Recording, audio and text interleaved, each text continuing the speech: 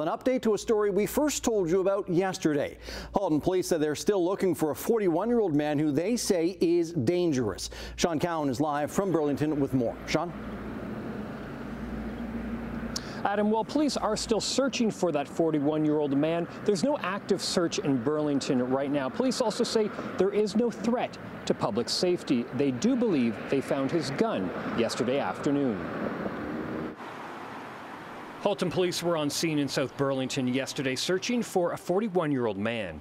The tactical unit, along with the Marine unit, were looking along Lakeshore Boulevard between Guelph Line and Walker's Line.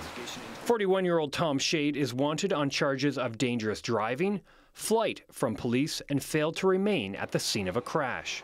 You know what, we're still looking. This is a dangerous individual. He was armed at the time that we were attempting to arrest him.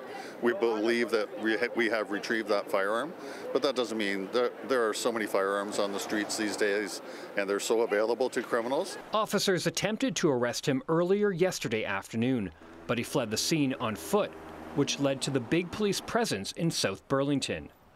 A warning was issued to residents at the time.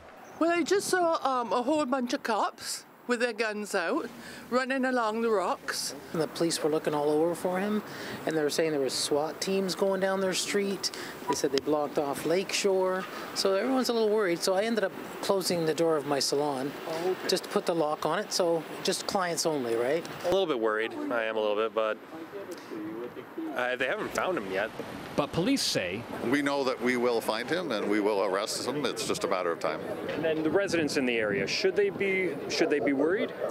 Well, I think residents always should be alert to different situations. Obviously, this is a situation where there is a particular individual that people can look for. We know that he was in the area. I have no reason to think that he's going to be breaking into someone's house or injuring a member of the public, but he is a dangerous person. So, you know, we always have to err on the side of caution for sure.